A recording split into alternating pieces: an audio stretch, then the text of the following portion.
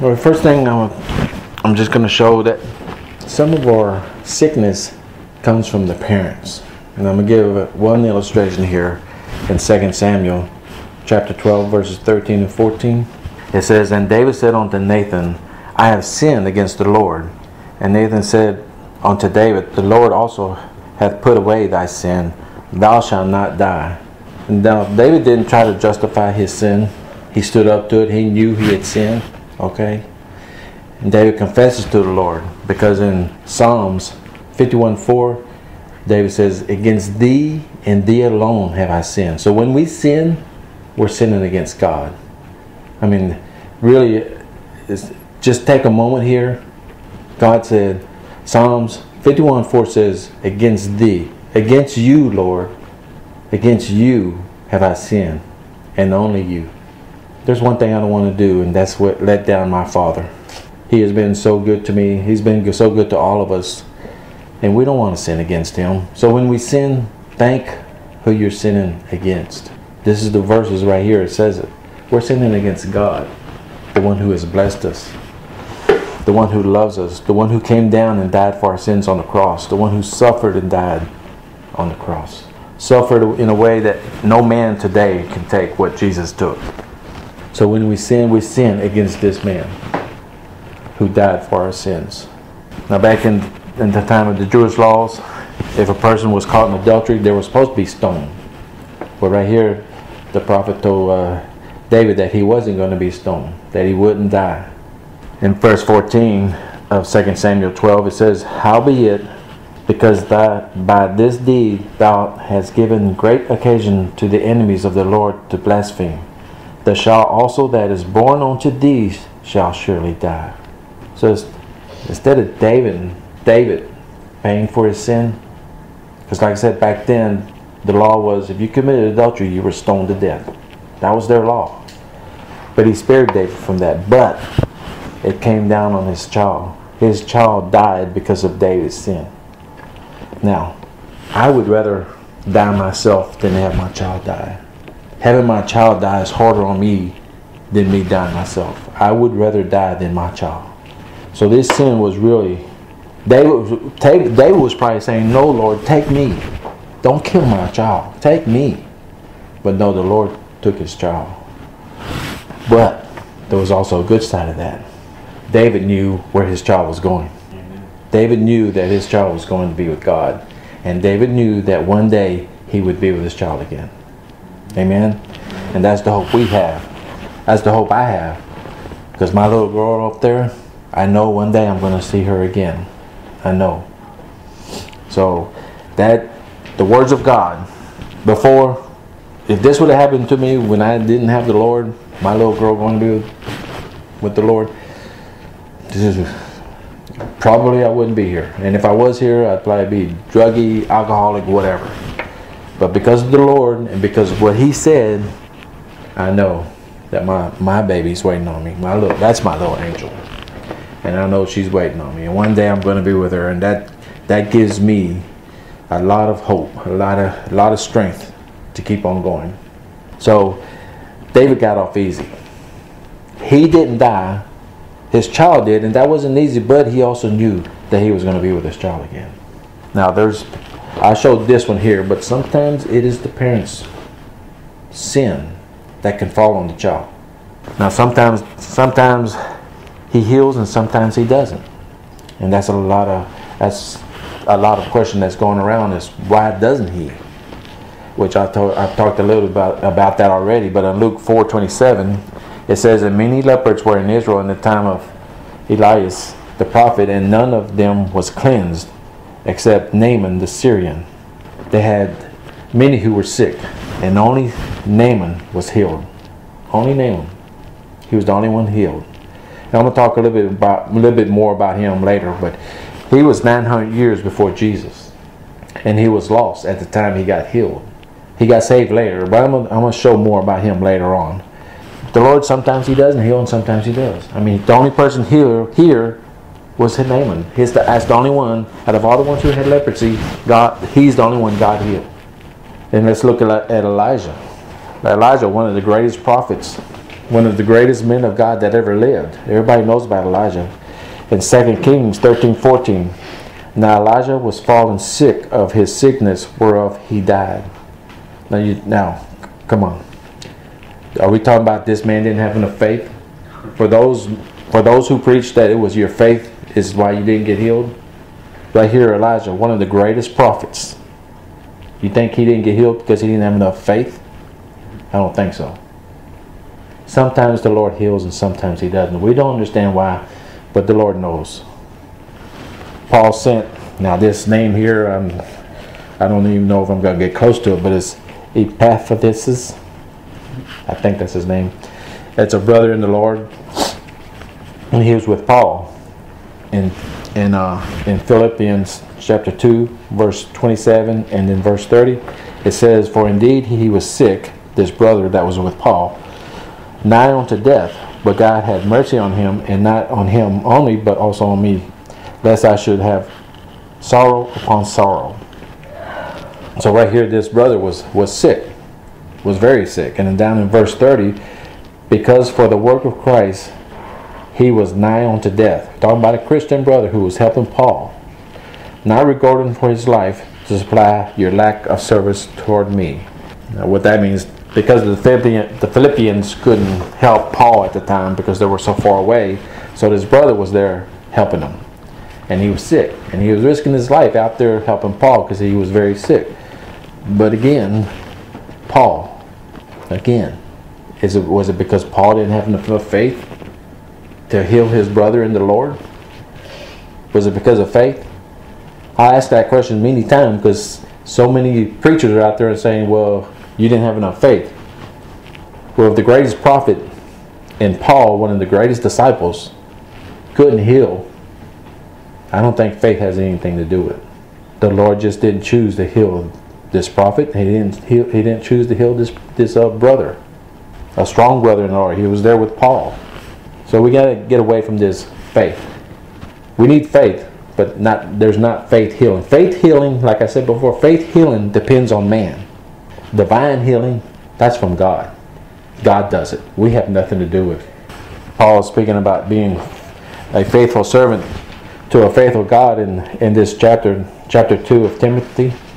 And in his final greetings, he says in verse 20, there's another names I don't, but Sophistimus have I left at Millennium sick. So a man of God with great faith left his brother sick. Paul didn't get a word from God again. He didn't get a word from God to heal this person. Now, just real quick, I'm going to say this. I'll get on it more later, but healing comes from God. If God uses Paul to go out here and lay hand on a person who is sick, that does not mean Paul has the gift of healing now. And it goes for the same thing today with men. They got men that are supposed to have the gift of healing. There's nowhere in the Bible that says that one man or certain men have the gift of healing. If God uses you to heal someone, He used you for that moment. But it doesn't mean you have the gift. Because if He had the gift, then He could go around healing people. A person who heals has to hear from God. I can't just go lay my hands on a sick person and say, be healed in the name of Jesus, just because I'm saying in the name of Jesus. That's not going to happen. If I don't hear from God, then I can't do that. When I go visit sick people, I can't tell them everything's going to be okay, or you're going to be all right, or everything's going to be all right. I can't do that because God didn't tell me that. I don't know if this person's going to make it or not. So I don't say that. And you got a lot of people who say, oh, it's going to be okay. Well, they're just trying to make the person feel good, I guess. Unless God told them. But healing is when God tells you to go lay hands on someone. I can show that more later. I'm just showing that in the Bible, not everyone got healed all the time. And He did heal everyone while He was. Now I'm going to give you reasons why. God is speaking to rebellious Israel here. In Psalms 107, verses 17 through 20. And it's talking about Israel. Fools, because of their transgressions and because of their iniquities, are afflicted. Their soul abhorreth all manner of meat, and they draw near unto the gates of death. Now this is saying, because they weren't walking with the Lord, they got sick. This is what happened to, this is Israel. In verse 19, then they cried unto the Lord in their trouble, because they got sick, because they weren't listening to the Lord. Now they're sick. Now what are they doing? They're crying to the Lord in their trouble. And He saved them out of their distresses. He sent word and healed them and delivered them from their destruction. Now there are times when God will heal, even when you're not right with Him. Sometimes. Okay? Sometimes. But I've showed you last week, there's many times we do something that's sin. And I'll use the example again. You get a brother or a sister or someone who smokes. They get cancer. What do? They go to the Lord. Heal me. When they already knew that I mean, it's a known fact, cigarettes cause cancer. Maybe there's some people who don't get it, but most do. But if a Christian does it, smoke it, and then when he gets cancer, he wants a healing. We wait until we get in trouble before we go to the Lord, just like Israel did right here. There are many reasons why God sometimes doesn't heal.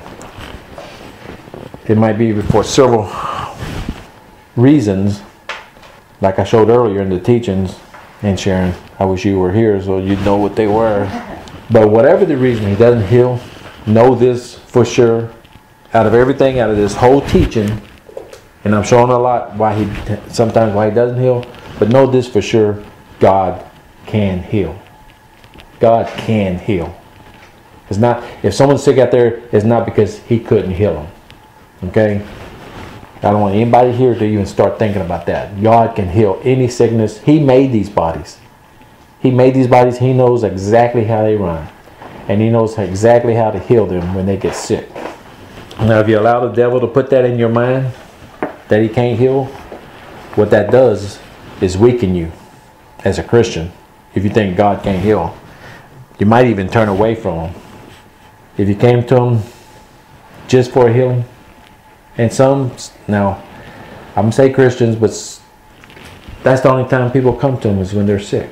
Now, if you only come to the Lord because you're sick, have you given your life to the Lord? Have you really given your life to the Lord?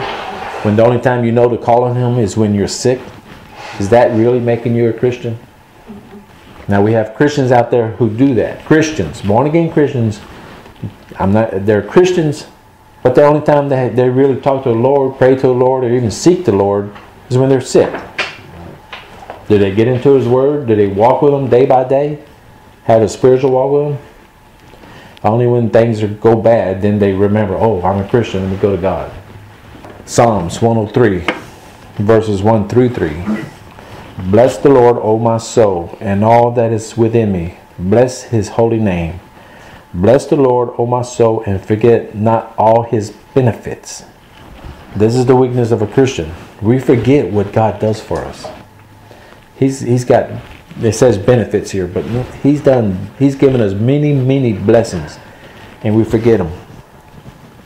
We forget the good things He's done for us. Especially when things are going good, we really forget them. Oh, everything's fine. We forget who the Lord is because everything's going good. Verse 3, who forgiveth all thy iniquities, who healeth all thy diseases. All the diseases. God said all. This includes suicide. Some people believe you commit suicide, you're going to hell. It's not true. There's only one sin that sends you to hell, and that's rejecting Christ. That's the only thing that sends you to hell. Sins don't send you to hell. Only one sin, and that's rejecting Jesus. So suicide it's a murder. You're killing yourself. So you're committing murder, but it's a sin, but God can forgive that. Just like if someone was to go out there and kill someone, go into the prison and truly get born again, find the Lord, truly get born again, he'll be forgiven for killing that person. He'll have to pay the cost, but he's being forgiven. Right. The same thing here. If I commit suicide, I've committed murder. I've killed me. but God can forgive that. You understand what I'm saying? So the people who say he can't, people who commit suicide are going to hell, it's not true. Like I said before, only one sends you to hell. Only one sin. What's the first thing we do when someone gets sick or they cut themselves or something? What's the first thing we do? We either go to the medicine cabinet or we go to the doctor. That's the first thing we do, ain't it? Most of us. Most of us. So what do? We go to an imperfect situation, whether it be medicine or to a doctor, something that's imperfect, instead of going to the one who is perfect, who can heal it right there on the spot. And sometimes he does and sometimes he doesn't. But that's ought to be the first thing we do, is go to the Lord. Is go to the Lord. We should not put man before God. And that's what we're doing. If we get sick or get in an accident, cut ourselves, you know, the Lord can heal. Right. Oh, wait a minute. This is a cut. Well, he does miracles. He does miracles. But the first thing we do, we put man before God. We don't give God a chance to show his miracles a lot of times. We don't give him a chance because we go to doctors instead. Or we go to medicine. And what are we doing? We're robbing him. We're robbing him from showing his glory. That's what we're doing. We need to go to God first. Not too long ago when Jody got sick, I was like, okay, I need to go get you some Sudafed or something. And then I remembered this, and I said, well, wait a minute. No, I'm going to pray for her first. See if the Lord will heal her. Now, he didn't heal her, not right then and there. He healed her later through medicines and shots. But sometimes that's what he uses, okay? Sometimes he does use that. He's got miracle healings where he'll heal you instantly, but then sometimes he heals you other ways.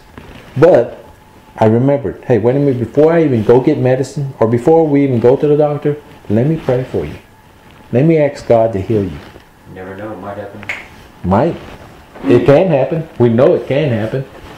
Pray first. Go to the Lord with it. We need to learn how to do that. Really, seriously, did you hear me? We put man before God if we don't do that. 2 Chronicles chapter 26, verse 16 through 21. But when he was strong, his heart was lifted up in his destruction, for his transgression against the Lord his God. And he went into the temple of the Lord to burn incense upon the altar of incense. His heart was lifted up to his destruction. What that means right there, he had the sin of pride. He was also sinning because only the priests could offer burnt offerings. Only the priests, the Levites, they were the only ones. This king was doing this. And he messed up because he had the sin of pride. And he also was doing burnt offerings, which only the priests could do that. In verse 17, and Azariah, the priest, went in after him, and with him 80 priests of the Lord that were valiant men. 80, that's 80 priests. He went in there with 80 priests that were valiant men. In verse 18, and they withstood Uzziah the king, and said unto him, it appertaineth not unto thee, your Uzziah, to burn incense unto the Lord, but the priests of the sons of Aaron, that are consecrated to burn incense. Go out of the sanctuary, for thou hast trespassed, neither shall it be for thy honor from the Lord God. Now this priest was warning the king here. Hey, you're doing something you're not supposed to be doing. So God sent this priest to tell this king, hey, you're not supposed to be doing this. Verse 9, and God always warns. He always warns us. Okay, he does. In verse 19, and the king was wrath. He was mad. He got mad and had a censer in his hand to burn incense. And while he was wrath with the priest, while he was mad at the priest, leprosy even rose up in his forehead before the priest in the house of the Lord from beside the incense altar. The key is because the king got mad at the priest. Right then and there, it says it right here, right then and there, leprosy fell on him. Now here's this priest warning him, hey, this is against God. You're sinning against God here. And what's this king do? He is so mad at him, doesn't listen to him, and what happens to him? Leprosy falls on him. So when God is warning us, listen to me. When God is warning us, I suggest we listen. Because I'm reading these scriptures right here. This is what happened to this king. And if the Lord could do it to this king, He could do it to anyone. Verse 20. And Azariah, the chief priest, and all the priests looked upon him, and behold, he was leprous in his forehead, and they thrust him out from thence. Yea, himself hasted also to go out, because the Lord had smitten him. The Lord had smitten him. Who gave him leprosy? The Lord. He gave it to himself, I guess. Well, he gave it to himself, but he asked for it. The Lord warned him, and the Lord used this priest to warn him. And what did He do to the priest? He got mad at the priest. So what did the Lord say? Okay, you want to be that way? Here, take some leprosy. Let me show you who you're dealing with. And you know we have a gracious God and a loving God, but I wouldn't mess with Him. Right. Do you hear me? I'm reading the scriptures right here. This king, verse 21. And Uzziah the king was a leopard unto the day of his death. Now the sin of pride is what made him sick. Because he was so prideful for being a king. He thought because he was a king, he thought he could do whatever he wanted. Oh, I can do this. I'm king. I can burn incense. Listen to this priest giving me warning. I'm a king. Who are you to warn me? Right. You hear me? What is it? And believe this or not, there are those who think they're kings. There are those who think like, I'm this. Right. The sin of pride can be very hurtful. Not only to yourself, but to others. So this is what happened to the king. He got sick. Why? Because he had pride. And what did God do to him? What did God do to him? God gave him leprosy. God. So sometimes when we're sick, look, like I said a while ago, if they had other people around and they saw this king who got sick with leprosy and they were praying for him, well, why ain't God healing him? Maybe they didn't know that he had spoke against the Lord. Thought God couldn't touch him. Do you see what I'm saying? Sometimes when we pray for someone and they're not healed, we don't know what's on the other side. God can see it, but we can't see it. God gave him leprosy, and he died from that leprosy. 2 Kings chapter 5, verse 1, and then 8 through 15. But verse 1, now Naaman, captain of the host of the king of Syria, was a great man with his master. Now right there, this man, this captain of hosts, this king, was a great man. And it says he was honorable. And because of him, the Lord had given him deliverance unto Syria.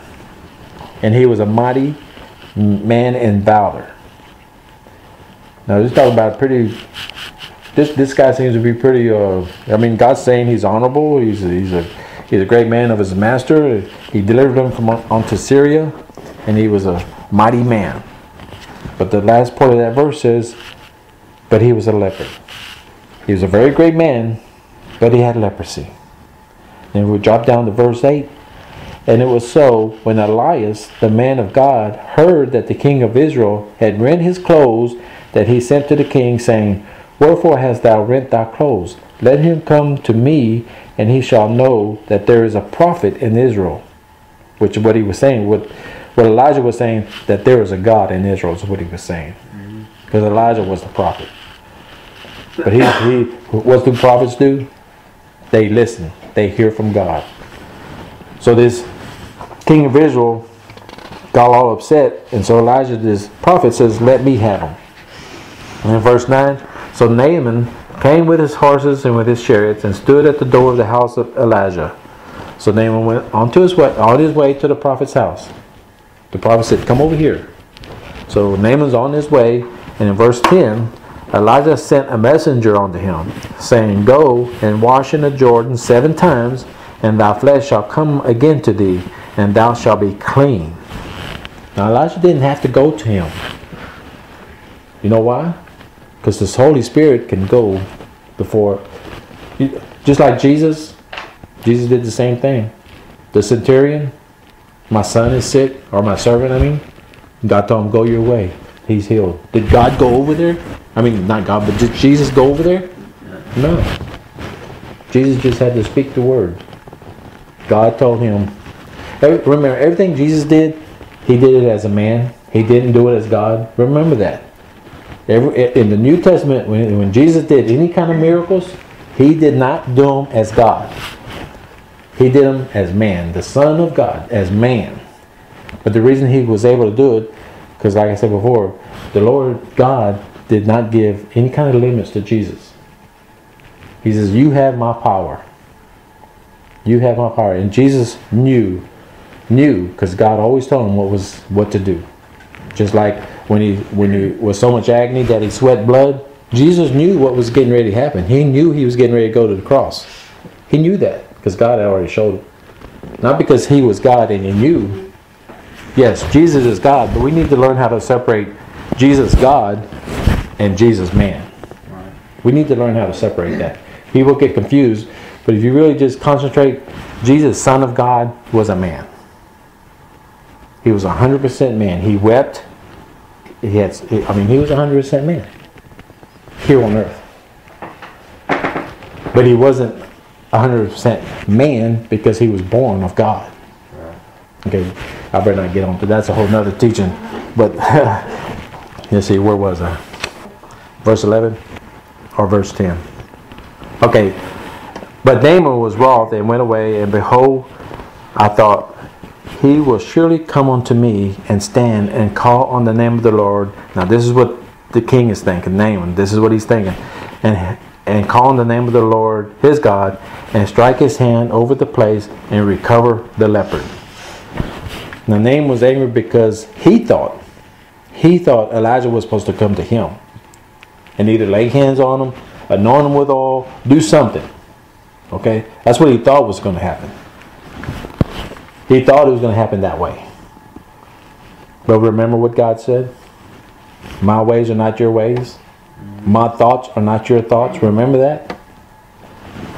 But this is what Naaman was thinking. Well, I thought he was going to come to me and do all this ritual stuff. So he got mad because Elijah didn't go to meet him and do these things. I mean, all he needed was a word from God. Verse 12. Are not Apidah and Pharpar, just put any name there you want. Rivers of Damascus, better than all the waters of Israel? This is what the king is saying. May I not wash them and be clean? So he turned and went away in rage. So what this king is saying is that aren't the waters here in Israel just as good as those over there? That's what he's saying. Can't they make me clean? Naaman was very much in the flesh, full of pride. Naaman he also got very angry because it wasn't done his way. Remember that.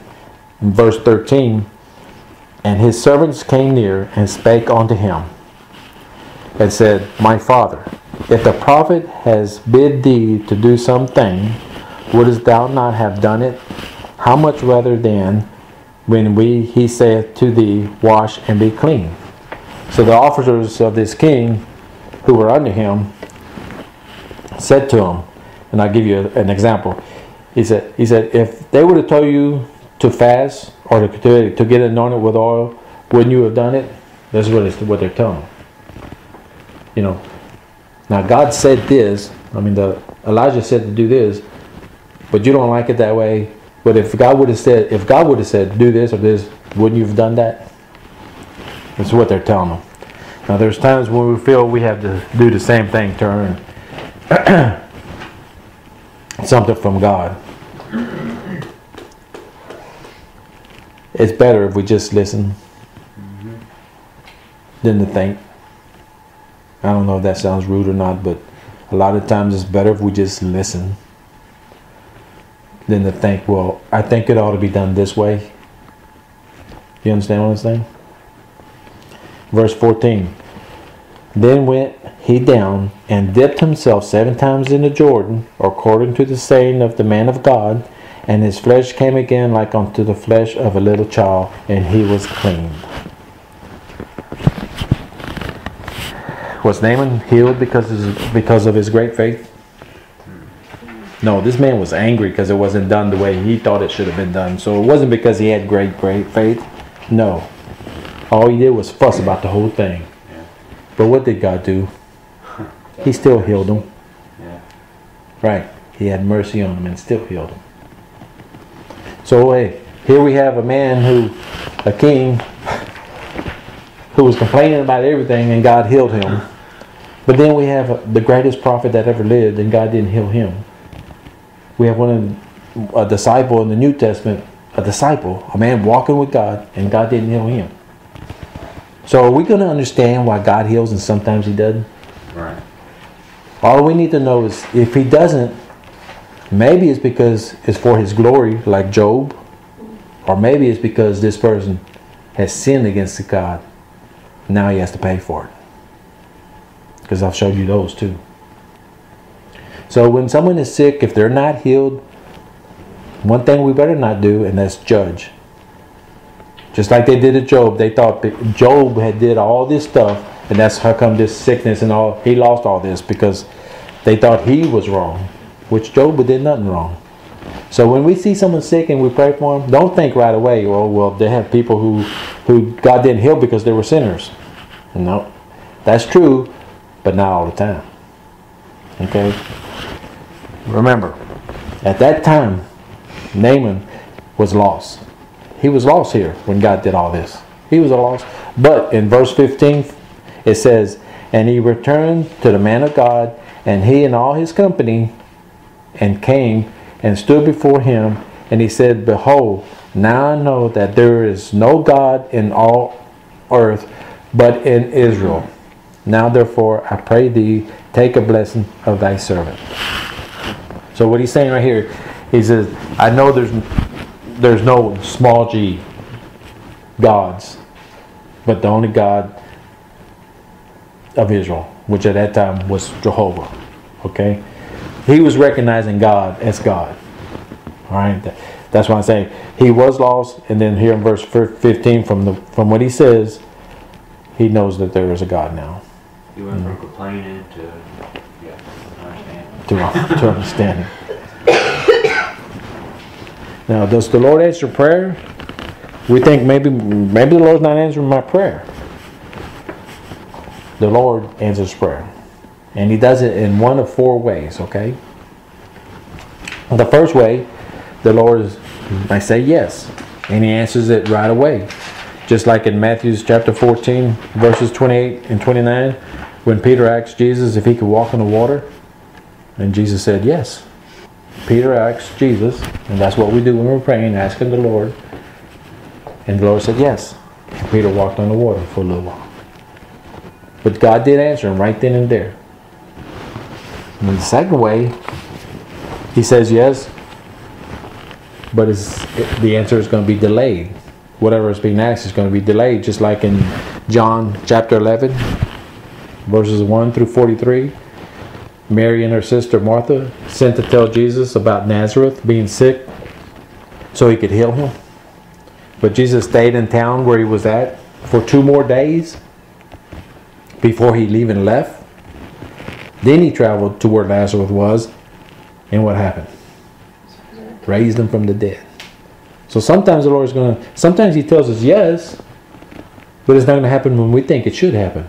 Well, it's got to happen now because he's sick. He's going to die. It's got to happen now. Not with the Lord. Amen? Amen. I mean, come on. Lord said, hey, I'm in no hurry. Jesus said, I'm in no hurry. Because I'm going to raise him from the dead. And he did. And then there's the third way. He says yes, but he doesn't do it the way we think he should do it. You pray for patience. You thought it would be, okay, Lord, give me patience. And you, okay, I got it. No. Instead, it takes a while before you get it. You got to go through trials and tribulation to get patience. Just like Romans 5:3, knowing that tribulation worketh patience. So we gotta go. Patience just is not just you got it. No, we gotta go through trials and tribulations to receive patience, to learn patience. And the fourth way, sometimes we don't like it, but sometimes he just says no. There's preaching going around who speak about positive confessions. Preachers who go around and they preach positive confession. They're not asking for God's will. Positive confession, that's one that really gets to me. Positive confession has nothing to do with the Lord. Positive confession is totally dependent on man. It's your thinking is supposed to get it done. Your positive thinking is supposed to be done because you got positive thinking. Doesn't say nothing here about the will of God. All they say is positive confession. You think, or you've been told just to repent over something, or say something like I'm healed, and just keep saying it. Think positive, I'm healed. I'm serious. That goes on out there. I've seen it on TV. I've even been in the church that happens. That's not from the Lord. It's not from the Lord. I'm sorry, but that falls under what it says in Matthew 6:7. But when you pray, use not vain repetition. That's what vain repetition is. I'm healed, or whatever it is that you're wanting. We don't have to beg our God. Sometimes He heals us and we don't even ask, because He knows before we even ask what we need. So that's under vain repetition, just positive thinking. Just keep saying it over. It's yours, or it's mine, which has more than just healing on here. But they use it for healing also. Paul prayed 3 times for the Lord to remove the thorn in his side. That wasn't vain repetition. David prayed several times that the Lord would heal his son, his baby. Several times. Didn't happen, but I'm just showing we can pray over and over on something, and there's nothing wrong with it. So this use not vain repetition. There are some prayers that are vain repetition, and I'm sorry, but I'm going to have to show the Catholics. Hail Mary, full of grace, and blah blah blah blah. The Rosary. They say the same thing over and over and over. What is that? That's vain repetition. And I'm sorry, in that Rosary, Mother of God, Holy Mary, Mother of God, I'm sorry, my God has no mother. Jesus, the Son of God, has a mother, but not God. And I'm sorry, but when it comes to stuff like that, I have to leave the room. Holy Mary, Mother of God. I'm sorry if there's any Catholics listening to this. I'm not here to offend you, but I do want you to know the Word of God, and God has no mother. Jesus, Son of God, does. Mark chapter 6, verse 4 and 5. But Jesus said unto them, a prophet is not without honor, but in his own country, and among his own kin, and in his own house.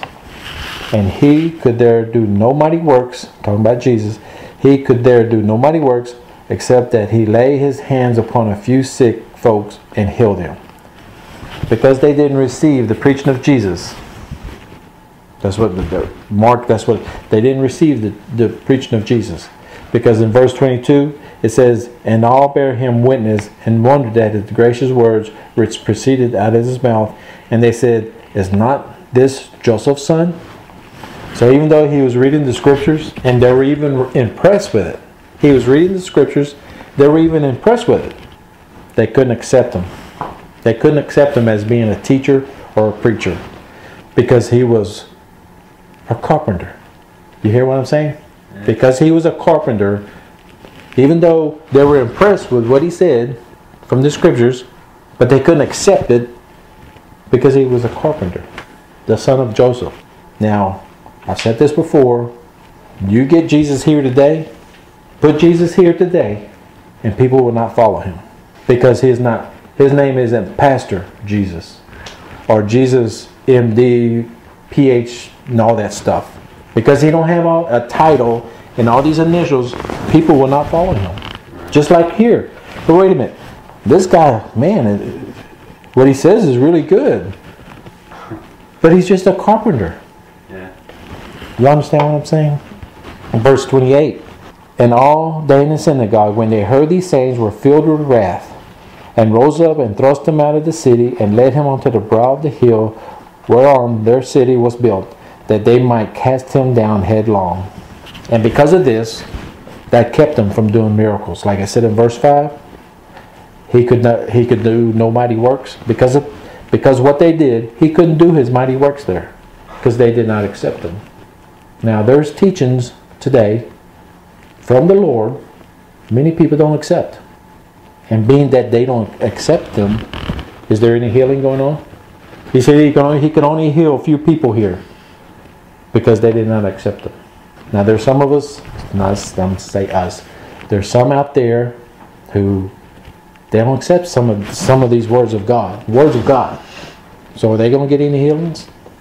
Mark 11, chapter 11, verses 25-26. And when ye stand praying, forgive, if you have aught against any, that your Father also which is in heaven may forgive you your trespasses. But if ye do not forgive, neither will your Father which is in heaven forgive your trespasses. Now, can we heal someone if we got something against a brother or a sister? He says right here, if you can't forgive them, then I'm not going to forgive you. And if you're not forgiven for your sins, can you pray? No. The only prayer he's going to hear is you saying, Lord, forgive me. Right. And repent of whatever it is. But, I mean, some people might be praying out there for a brother or a sister, and they don't understand why they're not getting healed. But this could be a reason right here. Maybe they got something with someone they know, a brother or sister they know, and it's not right between them. So does God hear you? Does God hear a prayer from a Christian who has something between him and another brother or sister? Do you understand what I'm saying? So until that person gets that right, you can't pray for this person that's sick. Because if you are, nothing's going to happen. Again, another reason, maybe this is why this person's not getting healed. Just like the friends of Job kept telling Job it was his fault for what he was going through. But it wasn't. Job had bitterness against them. Because what they were saying to him, Job got bitter against his friends. But in Job 42:10, it says, and the Lord turned the captivity of Job, meaning he healed him. When he prayed for his friends, also the Lord gave Job twice as much as he had before. Not only did the Lord heal him, but his friends got saved. The Lord healed Job, finally healed Job, right?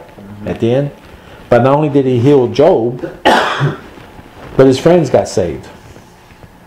When he got right with, remember, Job had bitterness. He had bitterness against his man, and it shows right here that he repented of it. And after he got repented of it, he was healed, and plus his friends got saved. So let's look at what happens when you do it God's way. Let me say this: when we pray for someone who is a Christian and God physically heals them, praise God. Praise God, right? Amen. But if he does it, guess what? Praise God anyway. Seriously. Praise him anyway. Because, listen, because he might have gave that person a total healing. We prayed for a physical healing so they could stay here with us. But he might have said, okay, I'm going to heal him. But I'm going to give him or her a total healing. I'm bringing them home. Amen? Amen. Seriously. Do we look at it that way? Some of us might. Some of us might. But there's many of us who, why did he let them die? We prayed for them and they died. Well, praise God. If they're a Christian, praise God. I mean, we can get sad and everything because we're going to miss the person. But we still ought to give God the glory. Because he healed them all right. Oh, yeah. He gave them a total healing. Amen? Amen. Now I'm going to stop right there before I start the other one, because the other one's going to take me a little longer. But are we seeing sometimes why the Lord doesn't heal? I mean, there is that question, and I really truly believe, I really truly believe God has given me the answers to give to whoever says that. He's given me these scriptures. Do you think these scriptures came to my head? No. The Lord's, I sit in that office and God speaks to me. And He takes me to this. He takes me to this. And this is how it ends up. So I really truly believe the Lord said, okay, Jesse, I'm going to give you the answer to all the questions that's going around. Do I still heal? I want people to know that I am still the healer, the great physician. But then I want them to know why sometimes I don't. And He's given us the scripture. I'm giving you nothing but scripture to show in the Bible why He didn't, and then sometimes why He did. Amen.